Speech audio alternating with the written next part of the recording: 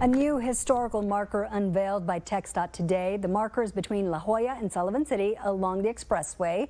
It replaces an older one originally put up back in 1968. The marker recognizes Hidalgo County's first oil well. It was called the John M. No. 1 oil well. It was brought to the area 90 years ago. The new sign adds more information about the local impact this well had.